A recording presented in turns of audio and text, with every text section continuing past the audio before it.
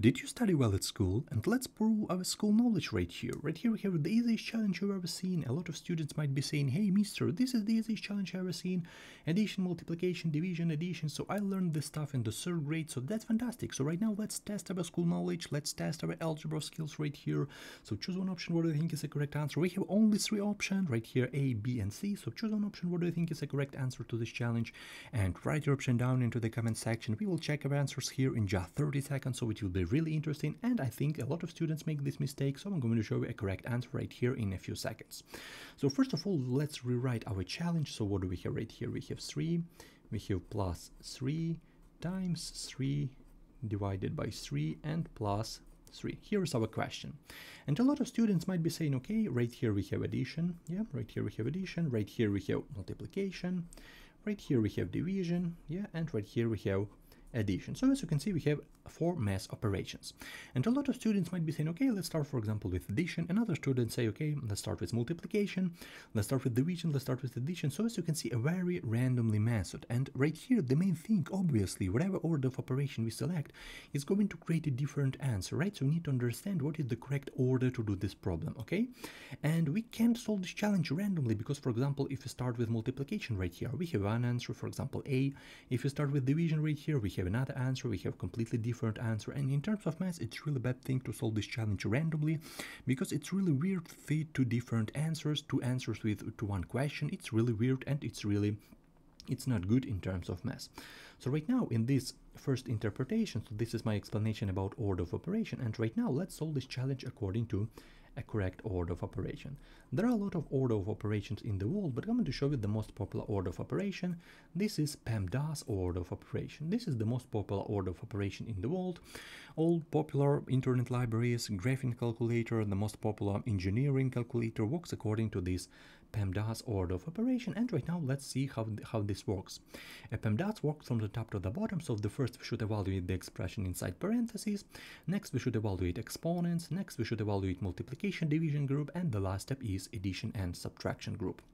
Okay, so right now let's scan in our question. What do we have right here? Or let's go from the top to the bottom. There are 2 ways how can we do this, but of course let's start from the top to the bottom because higher position means higher priority. So first we should evaluate the expression inside parentheses. Okay, first of all, parentheses at first. Let's scan. Where do we have these parentheses? For me personally, I don't see any of those. We don't have any parentheses, so we just skip this part. What about exponents? Let's look closely. Maybe we have exponents like 3 squares, 3 to the 4th power, 3 to the 10th power. I don't have any of those. We don't have any powers. We don't have any exponents.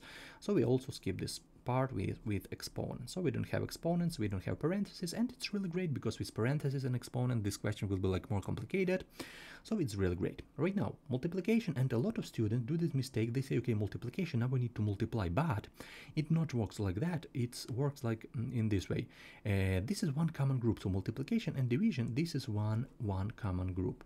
So we need to find what is the first sign from left to right. So first of all, we have multiplication right here, and second thing, we have division, because we next to this multiplication we have division. So right now the main thing doesn't matter, multiplication first on the right, from right to left, or division first from right to left in this case, or doesn't matter whatever. We need to scan what is the first sign from left to right. In this case we have 2 signs, multiplication and division. So multiplication is the first sign from left to right. So in our case, first step is multiplication and second step is division. This is really important moment. Right now let's do this. So first step is right here we have multiplication. So what do we have right here? We have 3 plus 3 times 3 equal to 9, and we still have this division. We need to write it. So right here we have this part with division, so plus 3.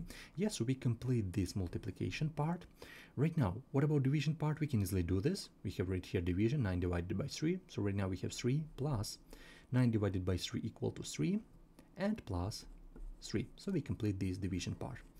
2 final steps, addition or subtraction. We have right here addition, so we need this part. This is our third step, and we don't have subtraction. So right here, addition, which is really basic, 3 plus 3 plus 3 equal to 9. And this is our answer. This is option B.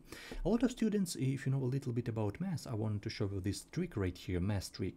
So 3 plus 3 times 3 divided by 3 and plus 3. Just look closely right here. What do we have right here? We have multiplication by 3 and we have division by 3. So saying in another word, for example, it looks like plus 5 minus 5, so it changes nothing. We multiply and we divide, it changes nothing, so we can easily cancel this expression, and as a result we have 3, 3 and 3, which is equal to 9, and option B. So this is my explanation to this challenge. I hope you understand this explanation. I hope you learned something new, but definitely don't feel bad if you got this wrong. If your answer is the same as mine, you can also leave a like. Let's see how many answers are correct to this challenge. Also write the thoughts down into the comment section, and thank you for your time. See you in the next videos. I have a lot of challenges on my YouTube channel, a lot of content every day, so I hope you will enjoy it. So thank you for your time, thank you for your support. See you in the next videos.